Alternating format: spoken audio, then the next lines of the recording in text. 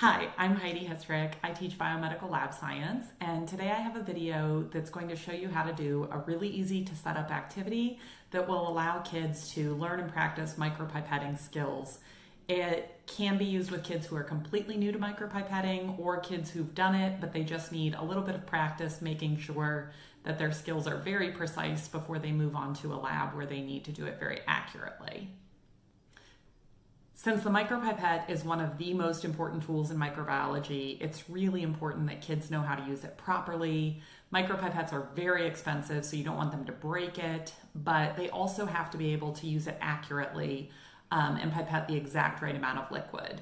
So this lab will teach them how to use it really safely and correctly so they don't break it, but also how to pipette accurately.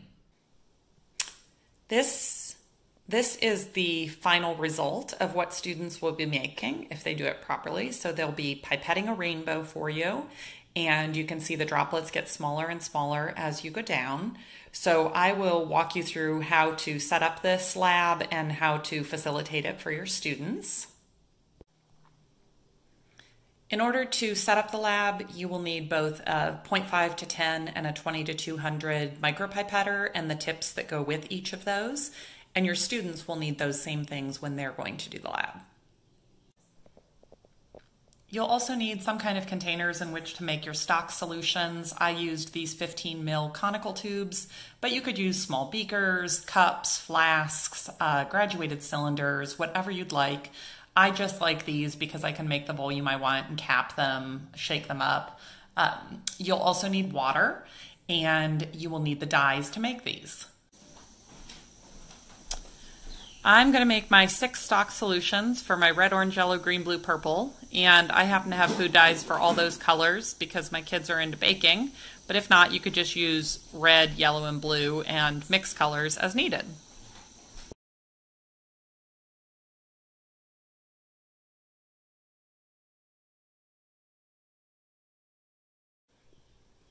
You will also need this handout, which your version that you give the kids will be blank, and you can print it from the description of this video.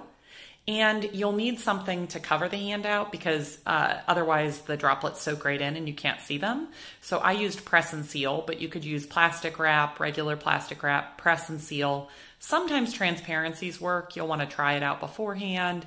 Just something that will not allow the liquids to absorb, but is see-through so you can lay it on top.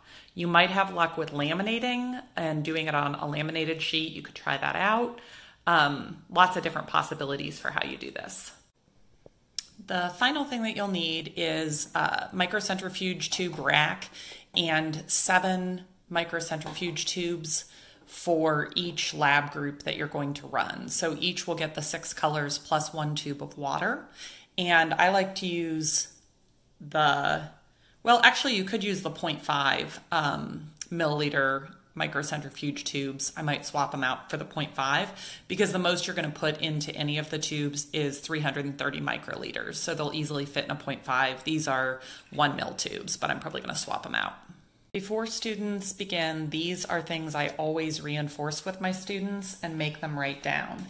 So the first thing is to never, ever, ever turn the pipette outside of its range. This is a 0.5 to 10 microliter pipette, and you can see its range down here, which means they should never turn it to below 0.5 or to above 10 microliters. And that's so important because that can break the micropipette. So I reinforce that over and over again. The other thing they should never do is invert the pipette once there is liquid in the tip. The tip can have the liquid on it because you switch out the tips, but what you never ever want is for the end of the micropipette to get any of that liquid in it because that needs to remain sterile. So if they flip this upside down, the liquid can run into it. So I insist that they never turn it more than this much, and basically you try to keep your pipette upright like this whenever you have liquid in the tip. The next thing is for students to learn the difference between the first and the second stop on a pipette. So I have them practice with their thumb, push to the first stop. That's where you start to feel resistance, and just practice pushing to the first stop and then push to the second stop. That's all the way. And it's really important. A lot of kids will try to push farther than the first stop when they're expelling liquid, and they'll get more than they need and they'll run out. So practice with just feeling where that first stop is. When you go to extract your liquid, you go to the first stop because it's a precise measurement. And when you go to expel it, you go to the second stop.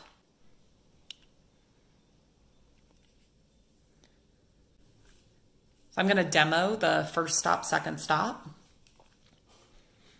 I want to extract 7.5 microliters of my red solution, just as an example. First, you press your thumb to the first stop. I got a little on my thumb. No big deal. It's just food dye.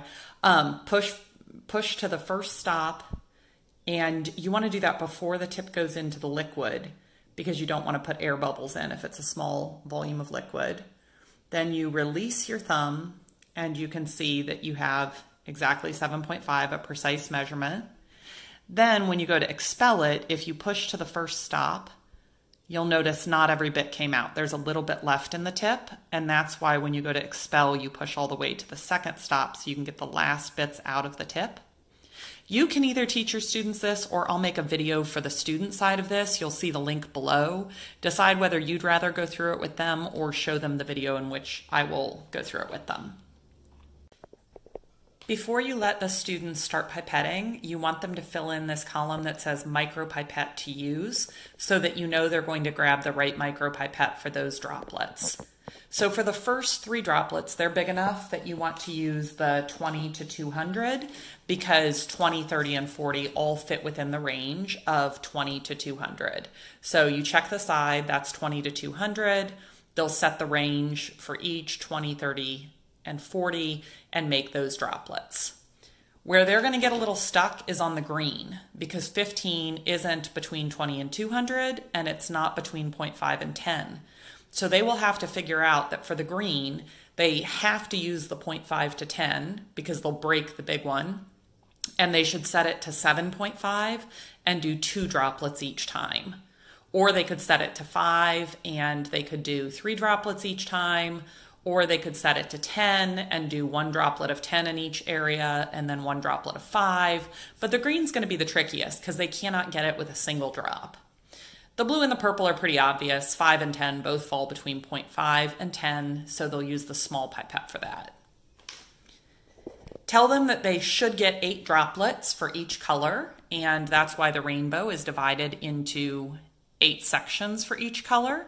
That's how many they should get. If they get a different number, they can write that in that column. And then you're just going to have them do a little bit of math. So they should figure out if they make 8 droplets that are each 40 microliters in size, the volume of the tube was 320 microliters, etc. So those are their tube volumes. Now you're going to prep their tubes, and for each tube that we prep, we're going to give them an extra 10 microliters just to play with. But we're not going to give them any more wiggle room than that.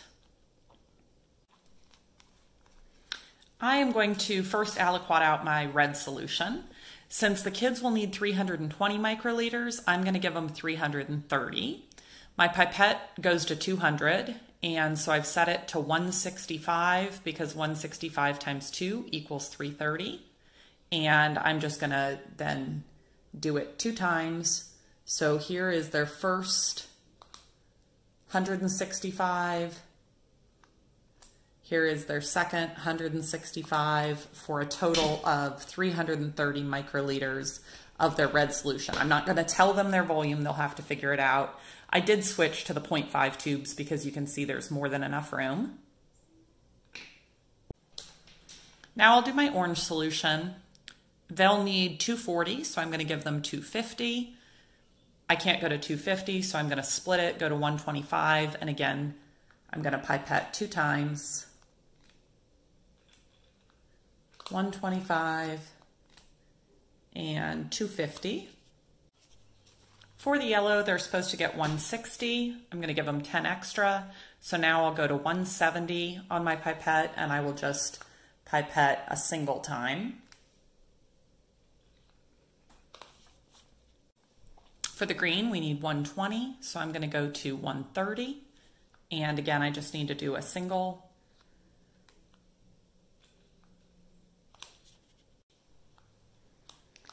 For blue, we're going to need 80, so I've set my pipette to 90.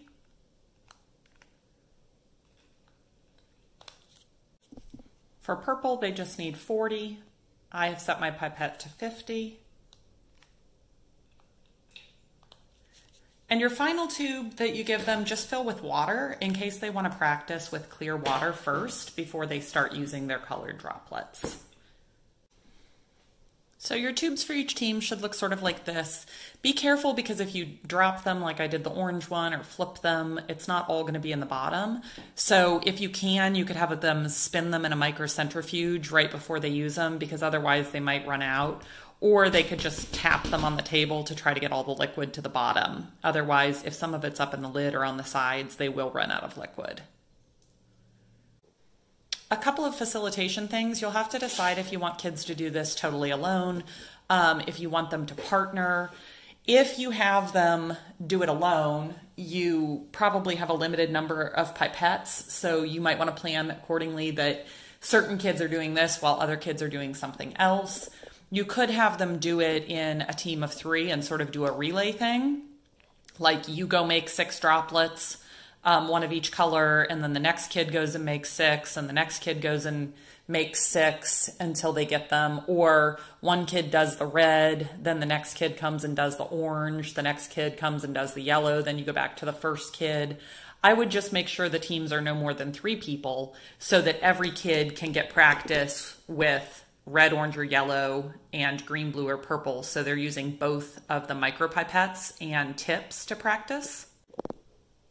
Another thing to think about is what are you going to do if a kid messes up? So personally, what I would do is have more of these tubes available and just say at any point, if you can't make 8 droplets, they're not the same size, then you call the teacher over, I help, show you the right technique, and then I replace your original tube with a new one. So my goal is that every kid be successful with this and they be able to do the rainbow.